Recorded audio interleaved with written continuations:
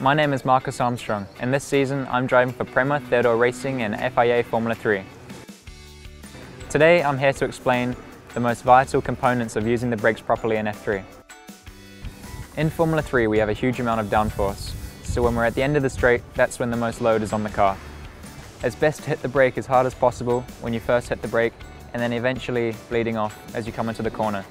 You can't turn and be full brake at the same time, so you need to bleed off and then obviously turn into the corner.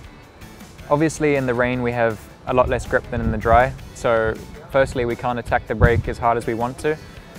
Usually it's a bit softer than the dry.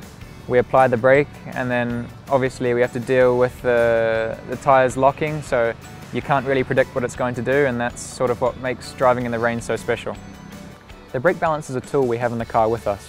We have a knob in the car that can differentiate how much brake we use at the front and how much brake we use in the rear. In the rain, for example, we go a lot to the rear, basically because we have a lot less grip. In the dry and in hot conditions, we go as far forward as possible. During the race, we can change it quite a few times, and even in qualifying, we can change throughout the lap. My best advice for those watching: have Ralph Farron as a driver coach, drive a Prema car.